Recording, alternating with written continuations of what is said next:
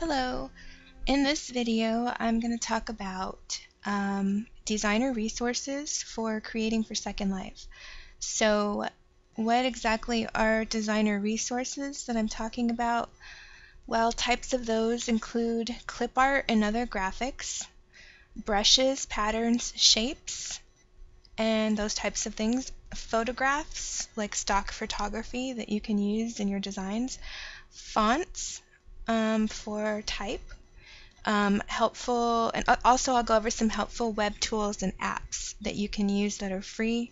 You can use them online to get some things, some materials that you might need to create your designs, such as, textures maybe that you want to sell, textures for your mesh, things to use on your websites, your blogs, or in your logos, just anything you can think of. So before I show you some of the resources that I use, I want to just go over the different types of use that is involved in obtaining these resources. I want to help you be aware of the fact that there are terms usually attached to most resources materials that are out there, such as images, photographs, textures, brushes, etc. It's important for you to look at these terms that are attached to these materials before you use them, so you can save yourself, in the end. Um, you don't want to get in trouble for something like that. So I like to, whenever I use resources for my projects, I always like to search for public domain, free for commercial use, or there are some just free for whatever use, and also affordable uh, pay sites where they have packages that you can buy for affordable prices to use. So I'll just go over briefly those different types of terms that are out there for the resources. So the first type of resource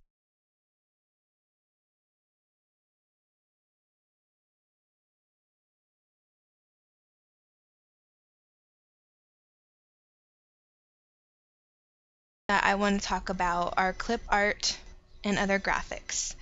Um, if you want to get a little image for it to make a pattern or to put on your blog or for anything you can think of around a t-shirt or whatever, or in a picture frame, these are some places I go that I can find images to use freely, legally. Most of them are in the public domain. I've only paid maybe one time for a package of graphics that I needed quickly. One of the sources I love, and this is because I'm a vintage creator, vintage inspired creator, is the Graphics Fairy, which is thegraphicsfairy.com. If you go to her website and say if you want to look for something like flowers, vintage flowers, you just type in the search, and up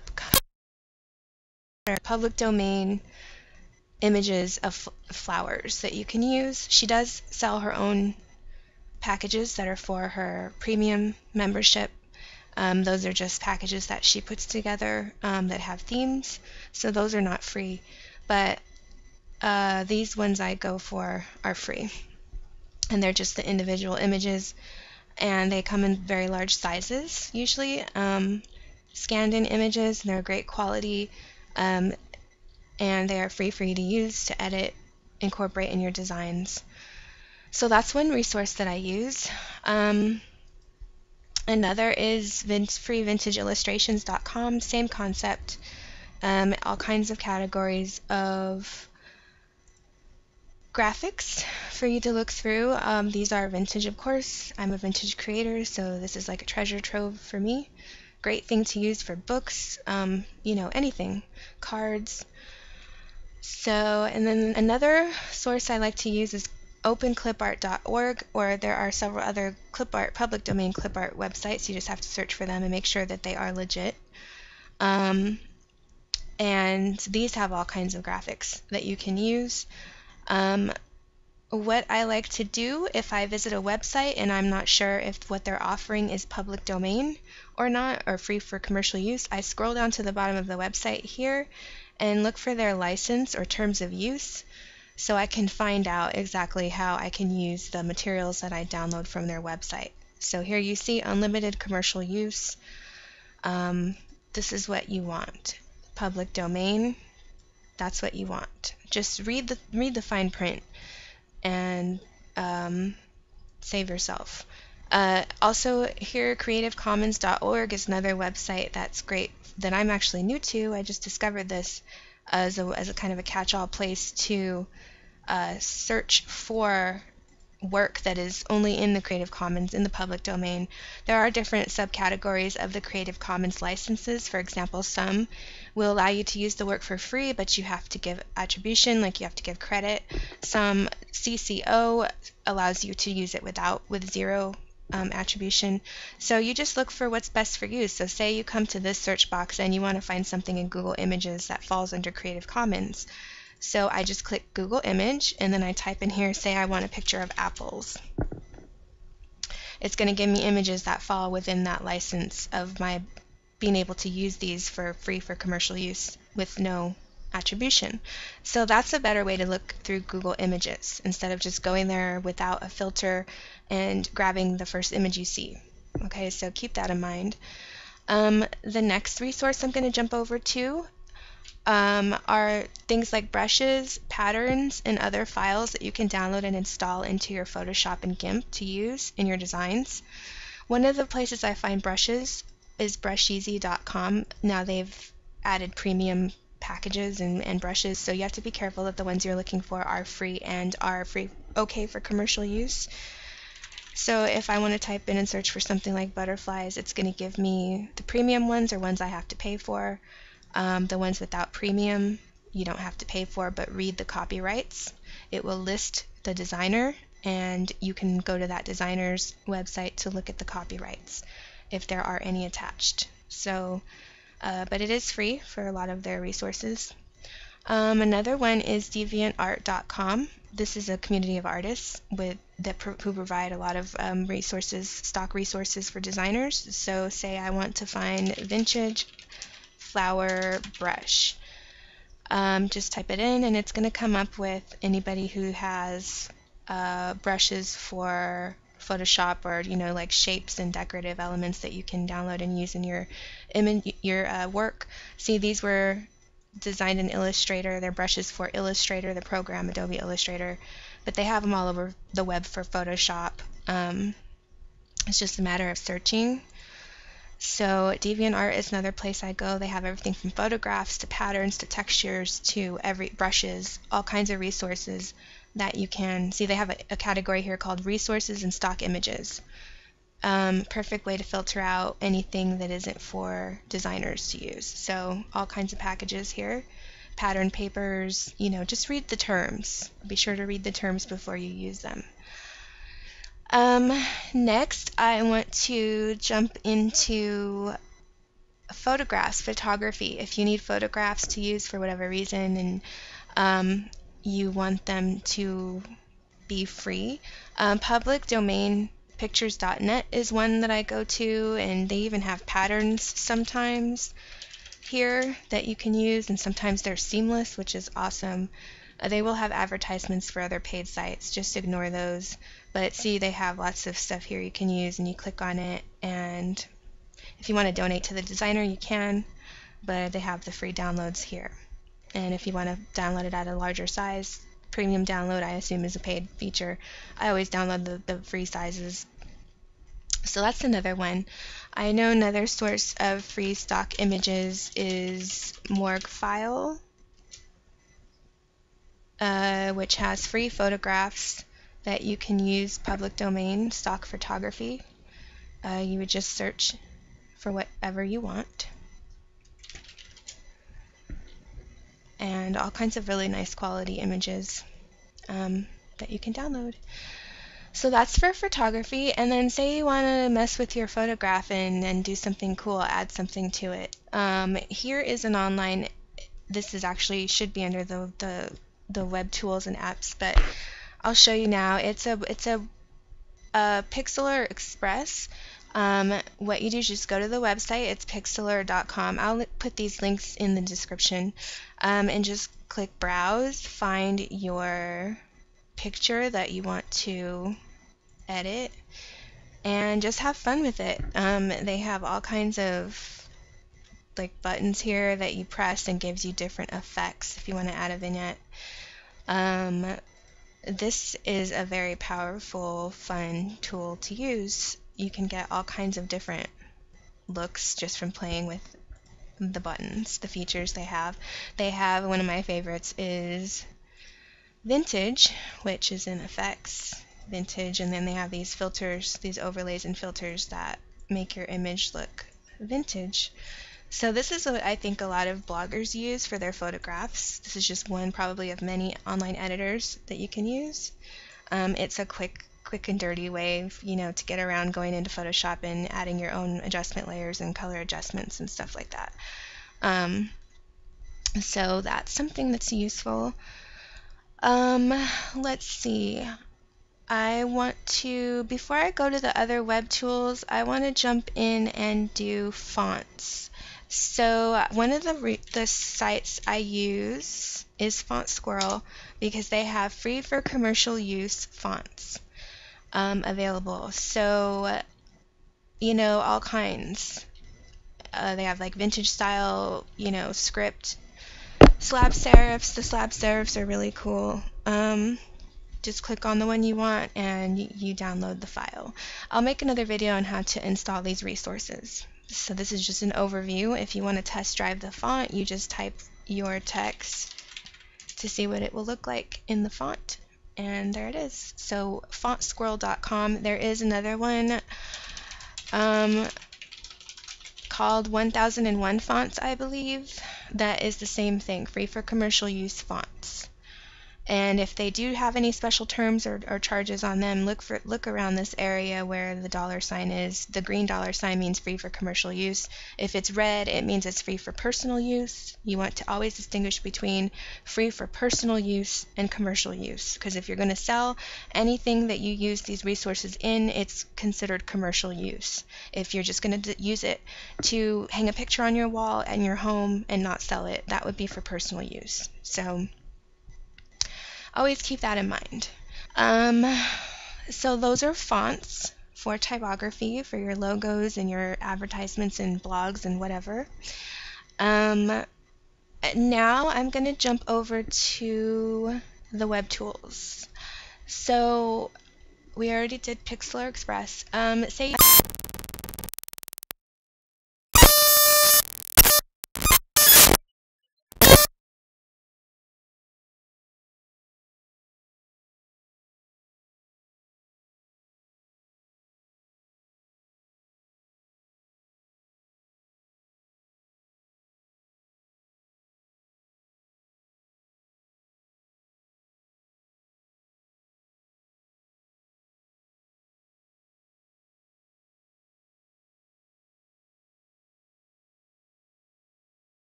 to use is a free online sketch tools. This is one I used to use a lot. So say you're just like, you have this idea in your mind and you don't want to get out pencil and a paper, but you don't want to forget what it was you saw in your mind. I don't know, say for like a ring design, a vintage ring design, whatever, this is really bad, but this gives you an idea of a quick way that you can just come and get your idea out and save the file and then come back to it later when you are ready to jump in Blender or Photoshop and actually create the design. So, and this has, colors that you can use, and I guess they've added some new features here with different overlays. The free online sketch pads are a great companion to have when you don't have a piece of paper and a pencil handy. Also, I didn't cover textures, so let me do that now. Textures are another big thing. If you're looking for textures for your clothing or for a wallpaper or anything you want to use to build in SL, come to free public domain, free for commercial use texture sites. Some of them might not be seamless, but you can either make it seamless or just find ones that are already seamless. I'll do a video on how to make something seamless if you need to do that. I'll do that at a later time. But this is one site that does public domain free for commercial use. There are others out there. You just have to find them. Be careful. And so that's for textures. This is a color scheme generator. These are fun to use if you're having trouble deciding what is a good color that goes with, say, this teal color. You want to know what's maybe complementary to this color. They have these different options you can choose up here for analogous, monochromatic, adjacent, which is like analogous color schemes, colors that go with the color you chose that will present with that color in harmony.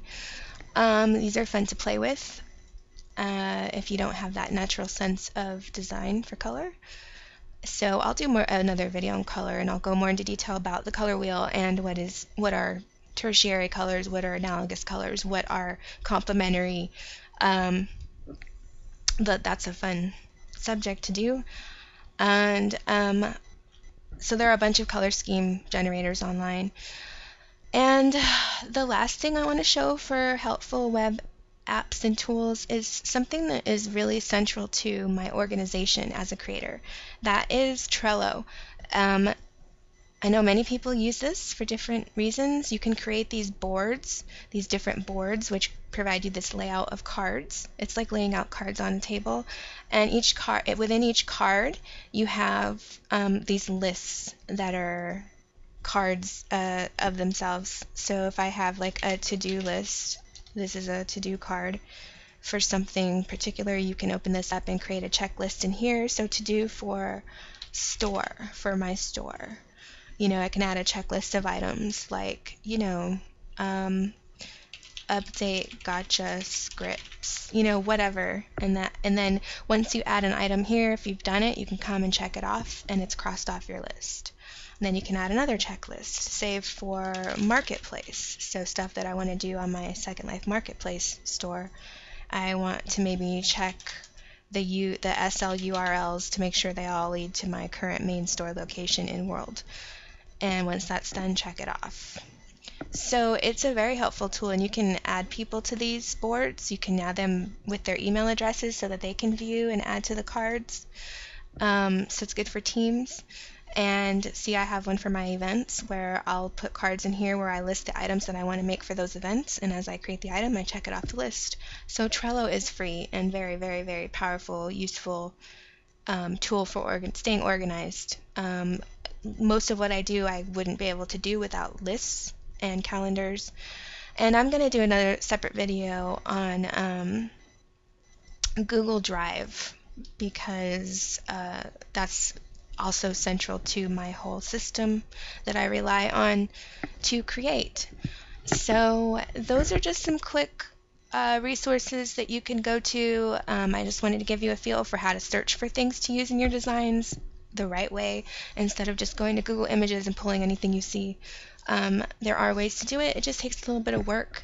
I mean, if you don't have the time or ability to create the resources yourselves, then use the time to find materials that you are allowed to use and use them in the right way. That's how I feel.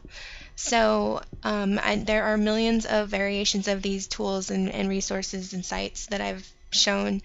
It's just a matter of finding the ones that are for you, that you like best. Just be careful of sites that are not legit, sites that pull images from the web from wherever and have watermarks all over them and claim that they are public domain. Not the case. Always look carefully at the materials that you are about to download. Let me show one more place that you can actually go to. It's creativemarket.com is another source that has not only free but graphics and templates and all kinds of things that you can pay for very cheap.